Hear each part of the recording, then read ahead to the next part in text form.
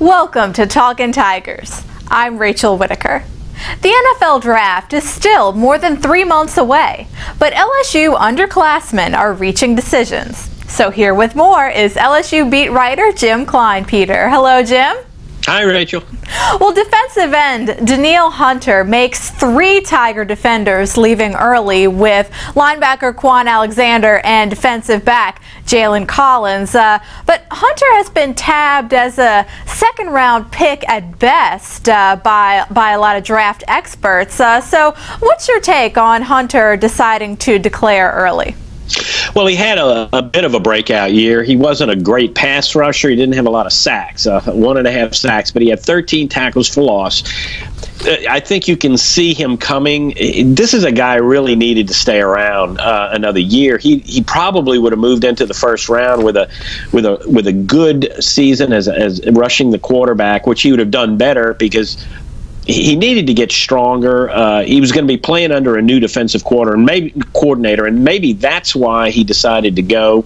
He didn't know what that would do. He might as well play for a new defensive coordinator in the NFL.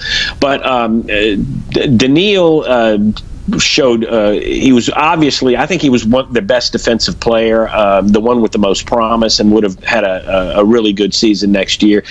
He doesn't have enough upper body strength just yet. He doesn't have he doesn't quite understand how to play with his hands and use his arms, although he has long arms and they will come in handy. He's going to have to learn at an accelerated rate in the NFL if he's going to make any kind of a difference. But he's got such good speed and instincts and quickness that he can probably play on special teams in the NFL.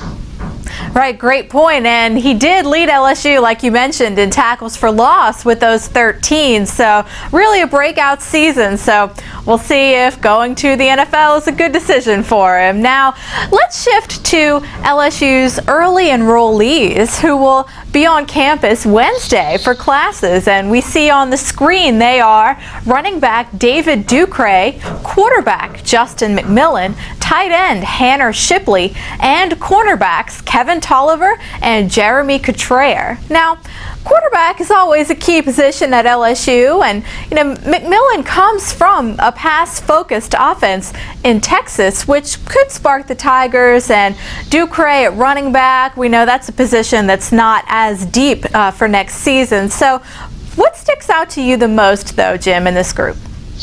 Well, I think the 2 cornerbacks are going to have a good chance to move up and make some noise. Jalen Collins is gone. It's one of LSU's starters.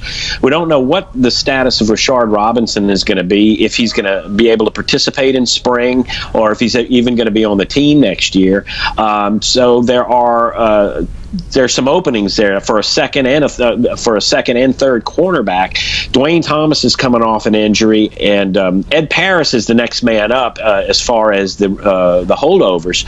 But these 2 guys, Tolliver and Cottrell, are both nice-sized cornerbacks with great speed, good athletes. Kevin Tolliver's a guy that I don't think LSU signed as good a player as him since, at least on defense, since Patrick Peterson. He's that type. He's that good. He could be as good as Patrick Peterson one day, maybe. And then the same with Cottrell, who's coming in as a junior. He's a junior college transfer. Spring is a good place. It's a good time for them to be coming in. Right, no doubt there. And National Signing Day is rapidly approaching on February 4th, so recruiting talk will not go away anytime soon. Well, Jim, thanks so much. We'll talk to you again soon. My pleasure, Rachel. And tune in this week for more on top basketball signee Ben Simmons and SEC hoops. Thanks for watching.